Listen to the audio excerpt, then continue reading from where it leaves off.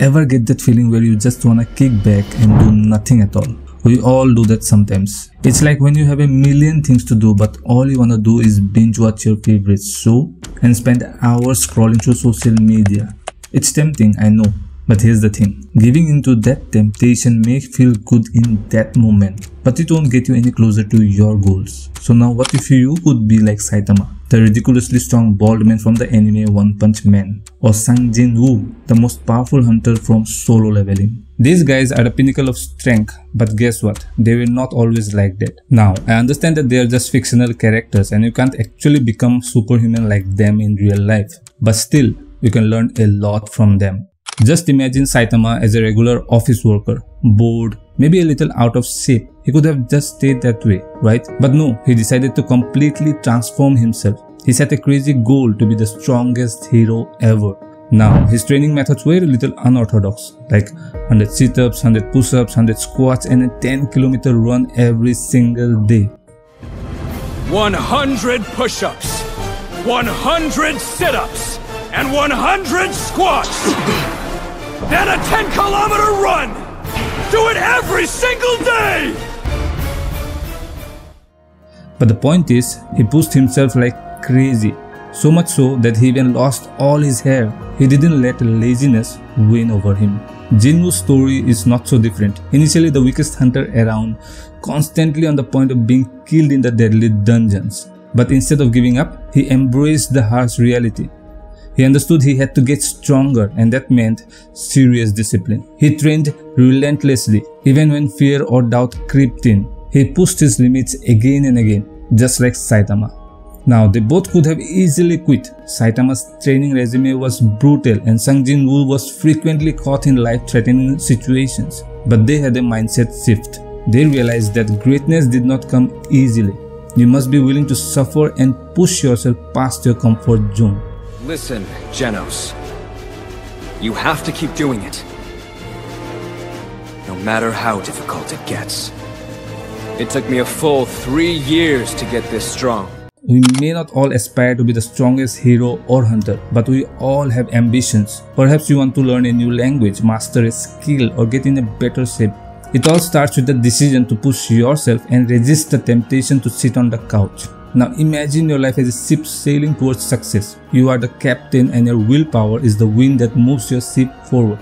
Without setting a course and pushing forward, you will drift aimlessly. So disciplining yourself is like being that captain who steers the ship in the right direction, no matter the challenges. In our everyday lives, disciplining ourselves means pushing beyond the ordinary to achieve the extraordinary.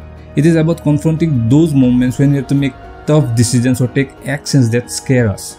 You know those moments when we would rather procrastinate than face the challenge. But the thing is, success lies in taking action, even when it is difficult. Now, how many times have you heard that voice in your head that whispers, "Let's go tomorrow," right when you should be hitting the gym or something similarly important? That's your limbic system talking.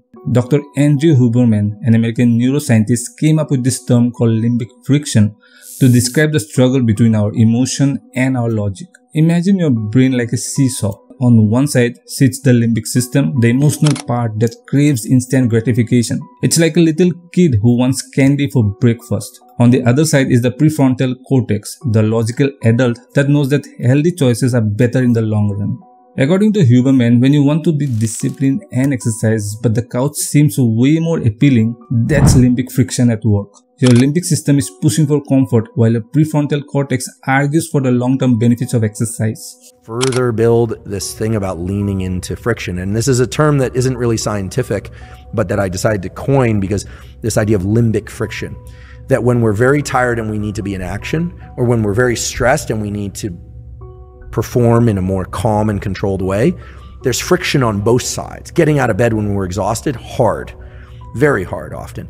Leaning into action in a calm and deliberate way when we're freaking out, like going to give a public lecture if one has fear of public speaking, also hard. So this limbic friction, and David just seems to seek what I call limbic friction in every domain of life. This is exactly how I feel when I write the scripts for my YouTube videos. Editing and shooting are interesting for me, but writing the script for the video feels like an extra effort. That's my limbic system telling me to skip the script. But I have already discovered a solution to overcome this limbic friction. And that is, I push myself to sit down, write, even when I don't feel like it. That's like physically pushing the adult on the seesaw down. It may not feel great at first, but once I get started, the words begin to flow, and before I know it, I have a script ready in front of me. This is a perfect example of conquering limbic friction. Remember, even when you don't feel like doing something, just showing up and taking that first step can be all it takes to break through the limbic friction and get things done. So how can we develop this discipline?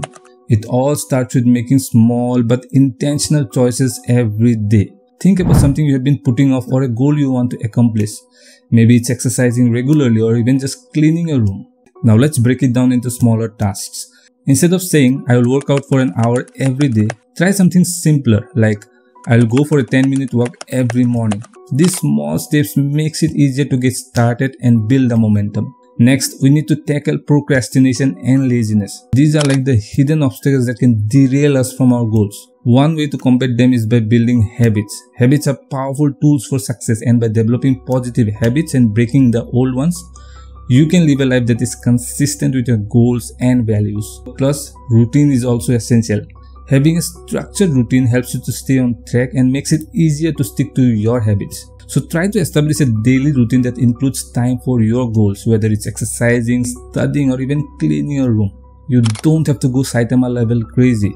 Stay humble just as Sung Jin-Woo might. Maybe dedicate 15 minutes a day to your goal and gradually increase the time as you get more comfortable. In conclusion, disciplining ourselves is not about becoming superheroes like Saitama or Sung Jin-Woo, but rather adopting their mindset of unwavering determination and pushing past our comfort zones.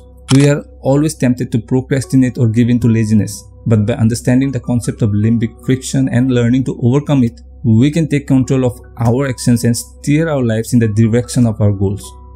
So the next time you hear that voice in your head urging you to procrastinate, remember the power of discipline. Thank you for watching this video, and I'll see you in the next one.